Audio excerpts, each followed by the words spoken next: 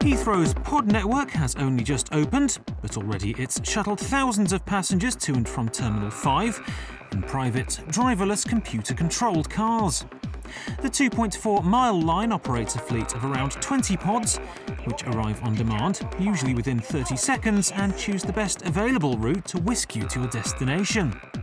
They're being hailed as the transport of the future, costing around 96% less to build than an underground railway, at around £3 million a kilometre. And the passengers? So far, they love them.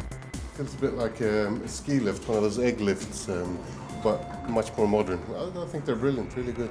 No waiting around for buses like you normally have to do at Heathrow. Very efficient and clean. Fraser Brown runs Ultra PRT, who built the network, and says if it can be constructed at Heathrow, it can be constructed anywhere. You know, this airport does about 70 million passengers, and we are able to fit in this infrastructure here at Terminal 5 around an existing terminal, an existing runway, and across a river and a road. And he's got plenty of reasons to smile. The company is already in talks to build systems in a number of overcrowded Indian cities where a traditional metro system simply wouldn't fit. And as for Heathrow, they've hinted they may expand the system to cover the whole airport, with up to 400 pods travelling between car parks, hotels and terminals.